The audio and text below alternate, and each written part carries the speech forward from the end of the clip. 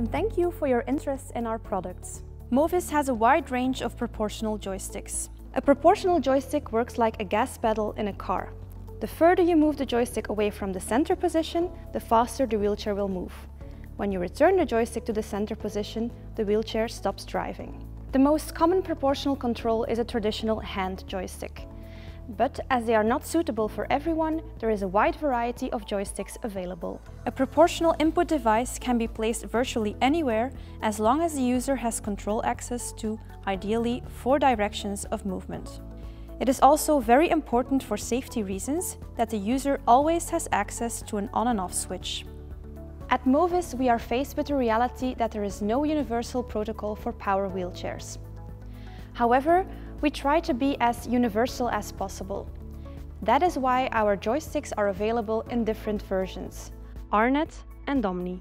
The RNet bus cable can be connected directly to the RNet electronics. The Omni version has a sub D9 pole connector and a 3.5mm jack connection. It can be connected directly to a Curtiss-Wright Omni or Omni 2 display, but it can also be connected to other electronics, such as Curtiss electronics and dynamic controls with additional interfaces. For some joysticks, there are different handles available and all can be ordered as spare parts, if they are damaged or would remain dirty.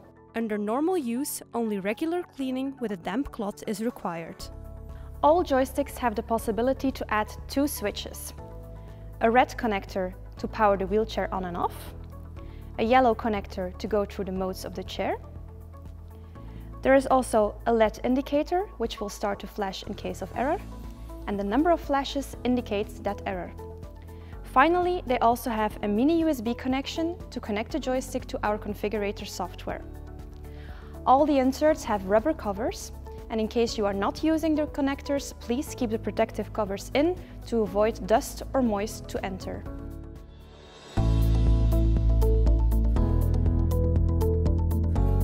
The micro joystick is a very small proportional joystick which requires only 8.5 grams of force. The travel is only 3.3 millimeters. The joystick is designed for people with very poor muscle strength and limited movements. It is recommended for people with muscular or neuromuscular diseases such as muscular dystrophies, muscular atrophies, advanced stages of ALS, and so on. The micro joystick comes with 2 different handles, a little ball and a cup. Depending on how you will control the joystick and where you will place it, one or the other might be better suited. Because there is so little force required, it can be moved by finger, chin, and even the lips. The joystick itself is sealed, so no water or debris can enter. The ball doesn't roll over, which allows for better control. And the joystick is also very durable.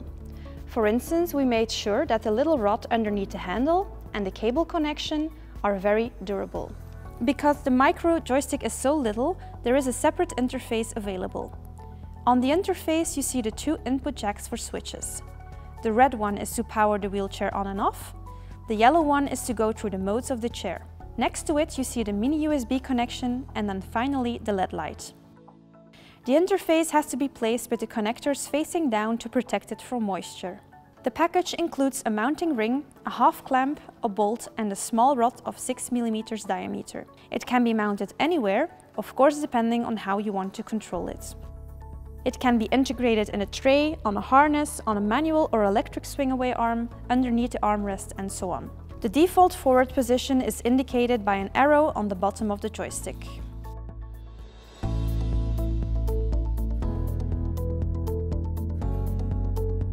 The multi-joystick is a solution for people who want something in between our most sensitive micro joystick and the more standard versions.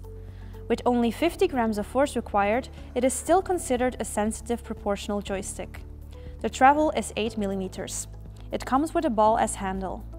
The multi-joystick is recommended for people with tetraplegia or neuromuscular diseases such as ALS or MS. The multi-joystick can be controlled with the chin, hands or fingers and can be mounted anywhere the user has easy access to. The joystick itself is sealed, so no water or debris can enter.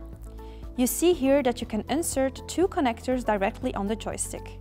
The red one is to power the wheelchair on and off, the yellow one is to go through the modes of the chair. There is also a separate interface. This has to be placed with the connectors facing down to protect it from moisture. you see two input jacks for switches. Those are a duplication of the ones on the joystick itself. Next to it you see the mini USB connection and then finally the LED light. The package includes a half clamp, bolt and a small rod of 6 mm diameter. From this you can mount it on a manual or multi-swing, on a harness or anywhere else on the wheelchair with our quick-to-mount mounting system.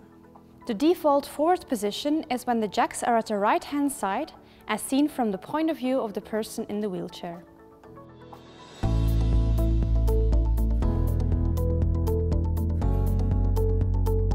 Here we have the all-round and the all-round light joystick. They are both compact versions of standard electronic wheelchair joysticks. On the outside they look quite similar. You will see that the light version is a bit shorter than the standard version.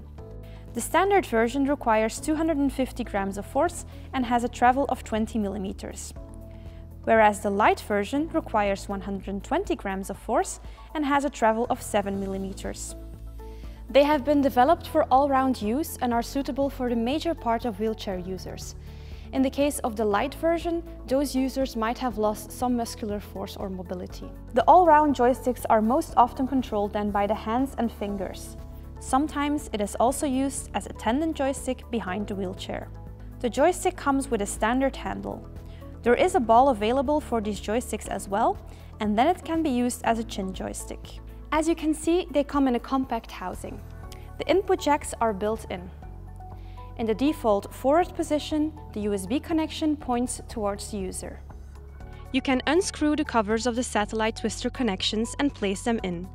This can be useful when you want to place the twisters very close to the handle, for instance, or when you want to control it with your chin. Just like the other joysticks, they can be mounted anywhere where the user has easy access to. Often they are integrated in a tray or a flat surface using 4 bolts. We have a mounting ring available, but you can also mount it on a rod of 6 or 8 mm diameters. You see that the bottom clamp has an indent to make that possible. This way, it can easily be mounted on a swing-away arm as well.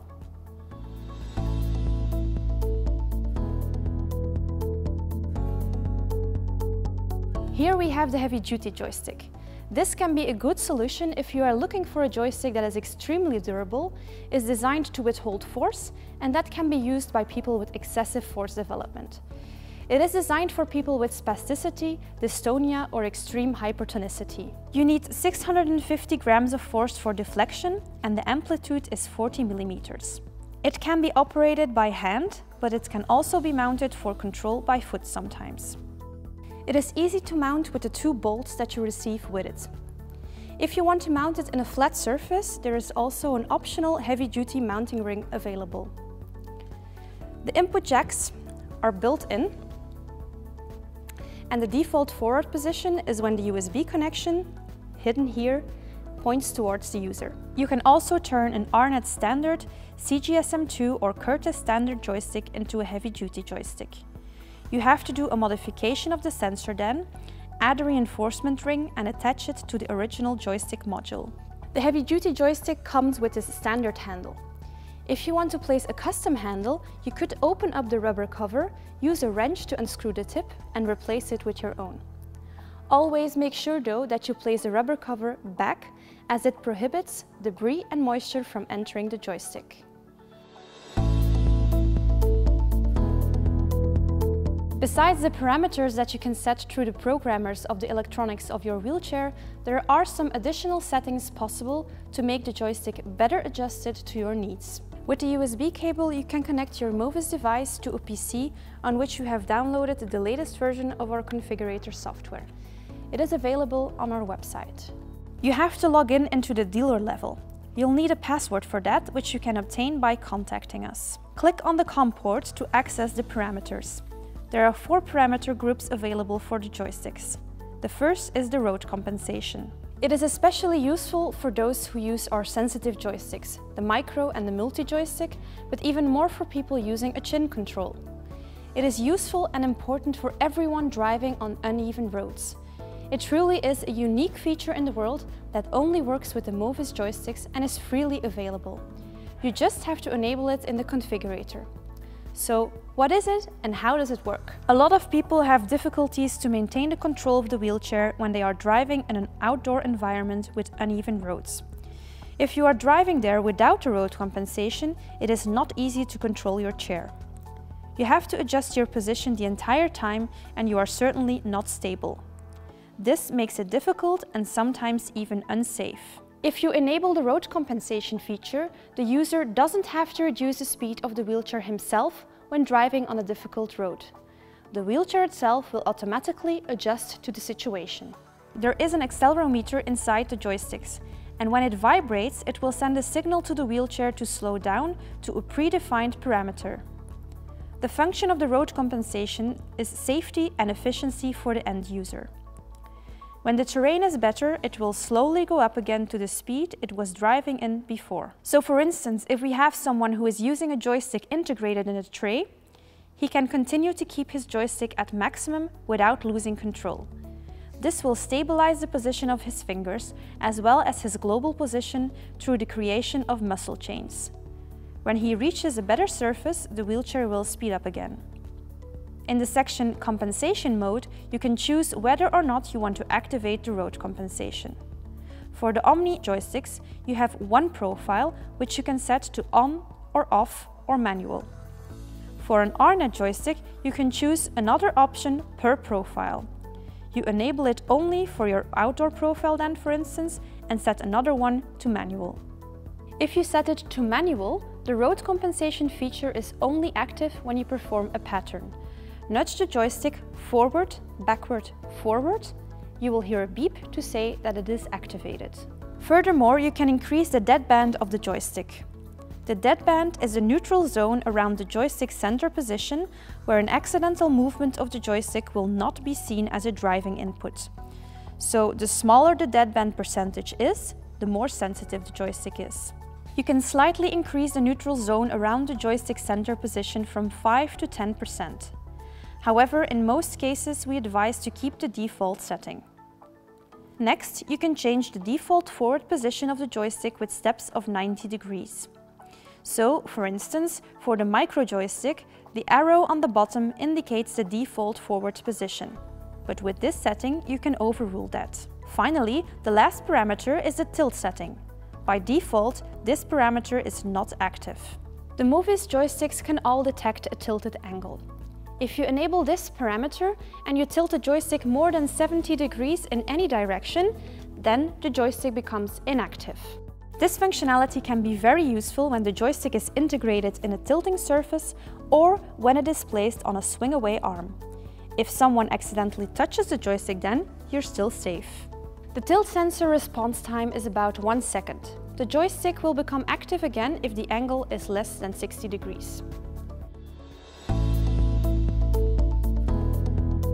So we've shown you everything you need to know to use the joysticks and to customize them with our configurator software. As you install the joystick, please make sure that it is protected against bumps. Also check that the cabling is mounted in such a way that excessive wear and tear is avoided. In general, you just have to keep your device clean on a regular basis, but make sure that all wheelchairs and controls receive a yearly checkup by a qualified service engineer. If anything is damaged, please ask for our spare parts list to see if it can be replaced. If there is a problem with the device, the dealer can obtain a return merchandise authorization number to send the joystick back to us to investigate the problem. When installed and programmed correctly, you now have full access to the wheelchair through the joystick. You can drive, you can turn on the lights, use the horn, and change the seating positions. Complete access through your joystick.